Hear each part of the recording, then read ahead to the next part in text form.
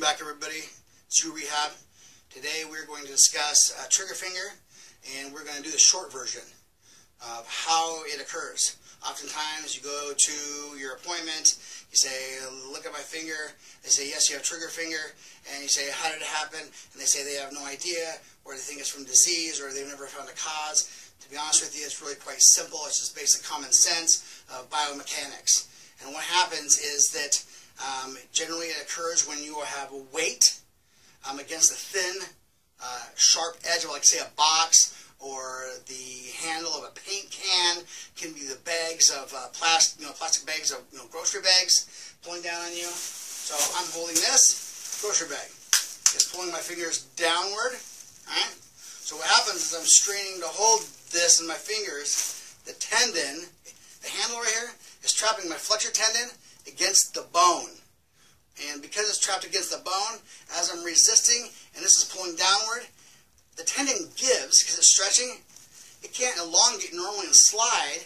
So what happens is it's giving at the point where it's compressed against the bone. Okay? So you're going to go, it's pulling right here. The tendon is going to hyperstretch right there. And you're going to get a little micro tear in it. Thus you have a nodule develop, adhesion develop, and you now have trigger finger. Same thing happens when you're holding a can of paint. Thin handle, lots of weight pushing downward, and what happens is this is trapping my bone, the tendon against the bone, and so what's going to happen is that as my fingers try to withstand it extending downward, and my fingers are flexing, it's going to give at that point where it is trapped at the bone, and thus you get trigger finger. So it's just direct trauma and a micro tear on that tendon. It can tear at weaker locations along that tendon, but it's generally micro tears at the point where the compression is. And you can be doing that from holding yard tools, from holding onto a spray bottle and spraying repeatedly, and the plastic is pushing against the finger and the tendon right there and trapping the tendon against the bone. And then so it's grating right there. It's going to hyper stretch it right there where it's trapped, and you're then going to get a tear at that location.